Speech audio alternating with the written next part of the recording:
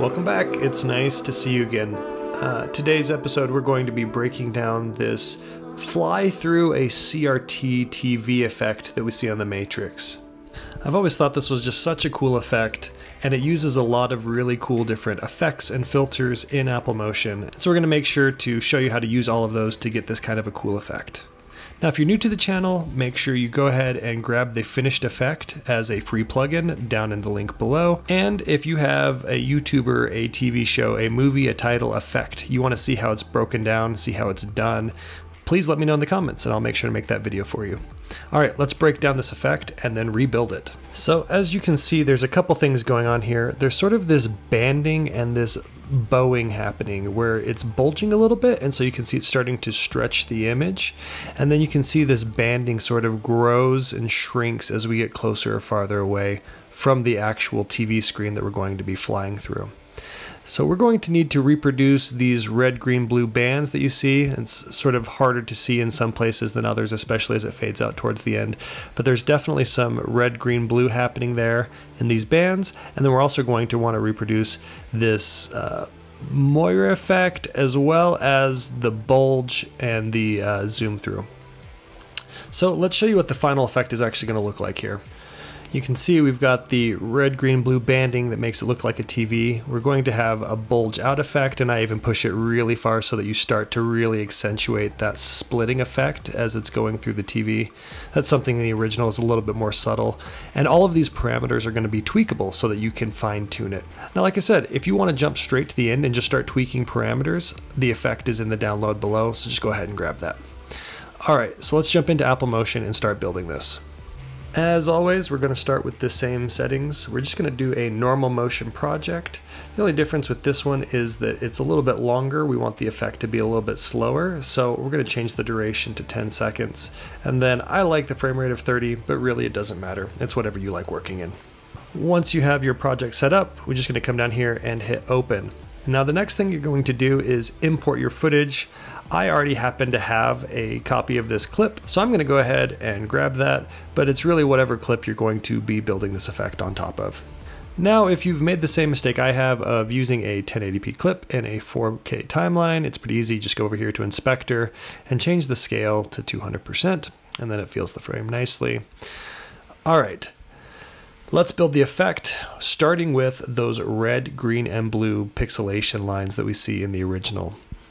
If you just come down here to the pen tool, we're going to just draw a single line straight up and down, and this is going to be the basis for an entire effect. I just hold the Shift key to lock it so that it's perfectly vertical.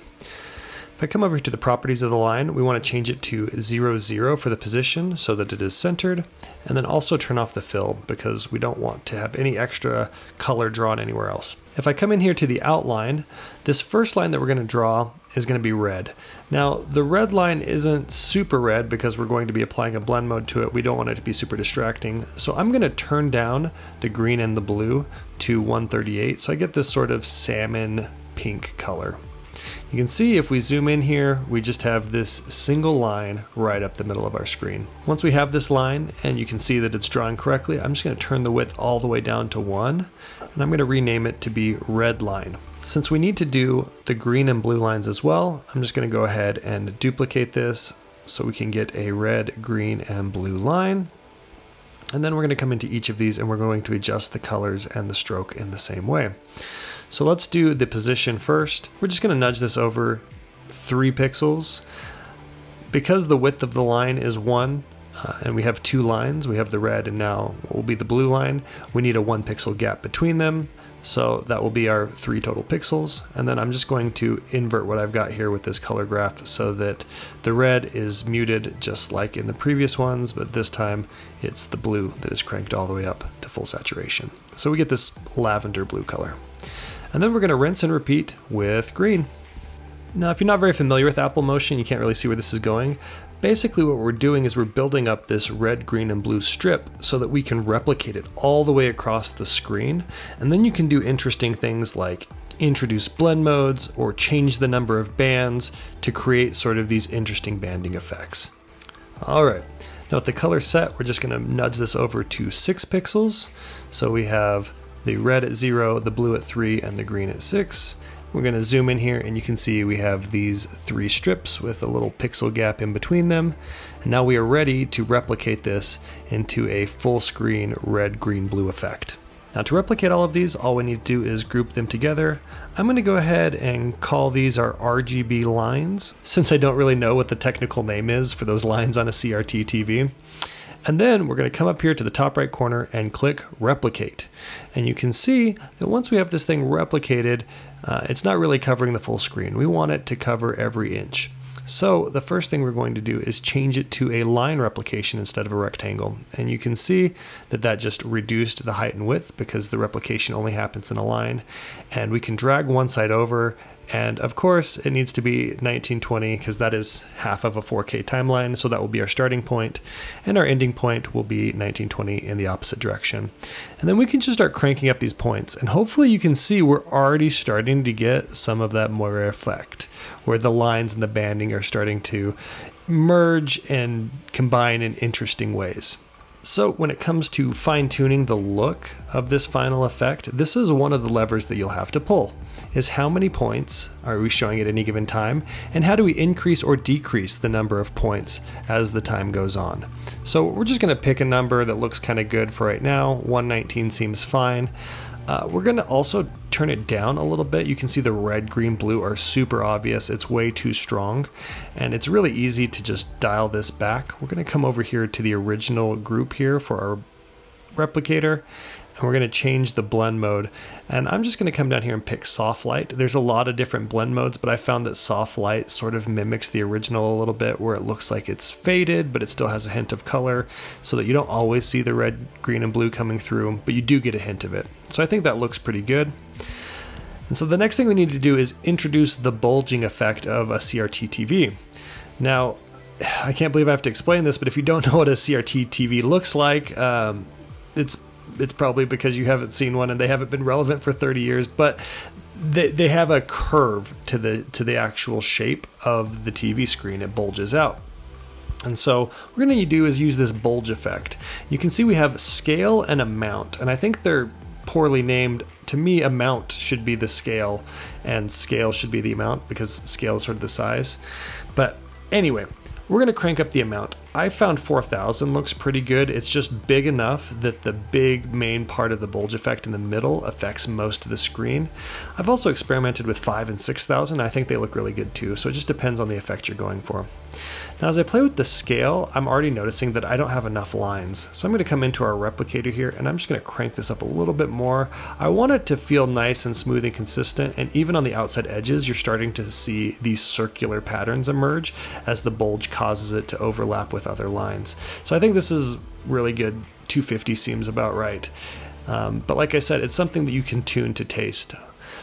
Now, with this scaling effect, what we want to do is bounce back and forth between probably somewhere around 0.5-ish, maybe go all the way down to -1, and then all the way up to 1 is about the neutral state. So that's what we want to have our effect oscillate between. And so luckily for us, there is a parameter behavior called oscillate that will do this bouncing back and forth between these for us. So all we're going to do is just come over here to our scale, and we're going to pick 0.25. I think that's a good medium point for the values to bounce around between. And then I'm going to come over here to the little drop down arrow next to the keyframe indicator on the bulge, and I'm going to choose the add parameter behavior, and I'm going to come all the way down here to oscillate. Now, oscillate has 3 major parameters. The phase, you can see down at the very bottom, changes which part of the oscillation up and down you are in. The speed is how quickly it oscillates, and the amplitude is how much it oscillates. So how big of a value does it bounce back and forth between? Now, the total frames for our timeline is 300, so I'm going to try to pick something for our speed that is a multiplier of 300. So I'm going to start with 3, and I can already see by the graph down at the bottom, that's not fast enough. That's 1 up and then down, and I want it to be a little bit faster than that. So let's maybe pick, I don't know, like 6 or something, just so that we get 1 round trip all the way out and all the way back. And you can see with our little sine graph down there that at 6 that's exactly enough to go all the way down and all the way back. So we could make a repeating effect out of this. All right, so that is our speed. Now we need to figure out our amplitude. Now, if you remember, we started at 0.25 and we want it to bounce back and forth between about 1, which was neutral, and negative 0.5. So if we do a amplitude of 0.75, 0.75 up from 0.25 is 1, and 0.25 minus 0.75 is negative 0.5. So that's the amplitude that will get us this bounce back and forth. I think you can push it farther, like if you want to go to 0 as the starting point, so going back to the bulge and setting that as its original behavior and then making the amplitude 1. I think that works too, but I like this look. Going back to the very beginning, if you remember, one of the things that had a really cool effect was increasing and decreasing the number of points that were being replicated. So I'm going to come down here and I'm going to add a parameter behavior to the number of points on our replicator. Now the one that we're looking for is a nice continuous growth over time, and that is called the rate modifier. So we're going to go ahead and add a rate, and you just pick the amount that you want it to grow over time. So I'm going to pick, I don't know, 5, 6, something relatively small. I don't know, maybe 20. And you can see the bottom graph is just this steady line going up. And if we come over here to our replicator, we can actually scrub ahead in the timeline and we can see that it ends around 450 lines. And that feels like a good number, and you can see the effect as it plays in the timeline. It has this nice swirling, duplicating effect. You can definitely see it on the sides where you have all of these lines showing up as the timeline goes on. And with that, I think we're going to go ahead and call this a finished effect. If you found this helpful, please like and subscribe. Your support really does mean the world to me. If you have a YouTuber, a TV show, a title, an effect, whatever it is, you want to know how to make it, please make sure that you leave that in the comments below so I can be sure to make that video for you. I've got several effects from other YouTubers, as well as a couple motion graphic effects, as well as replication of a commercial made by Apple, all in the works. So if you want to see those, make sure that you stick around. I think you'll enjoy it and you'll learn a lot in the process. All right, that's all for this one. We will catch you next time. Thanks.